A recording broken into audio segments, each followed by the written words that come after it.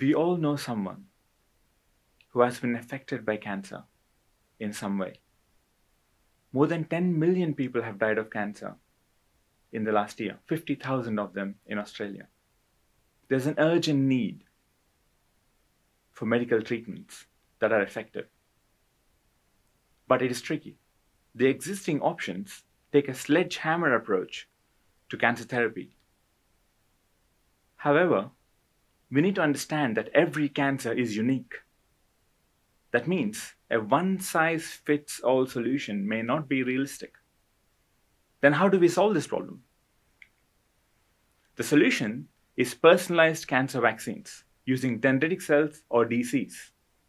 Dendritic cells are a very important part of our immune system.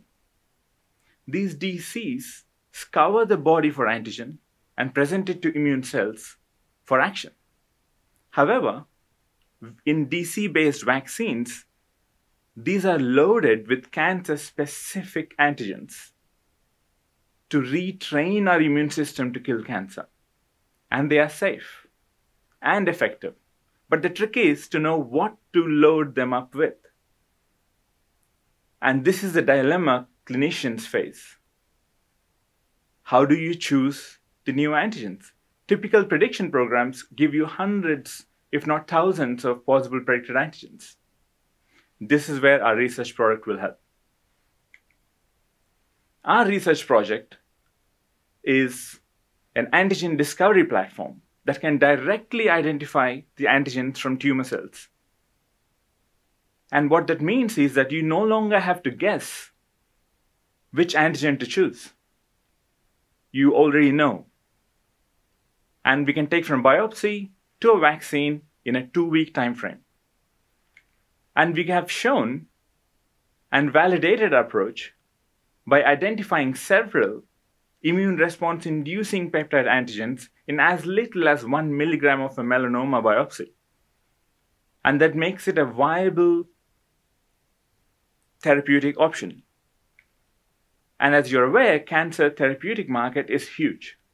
It is worth more than $98 billion. And one advantage of these DC-based vaccines is that they are an affordable alternative to existing options, costing as little as 1/3 the cost. And how are we tracking with this? We have already developed proof of concept and developed robotics to automate sample processing.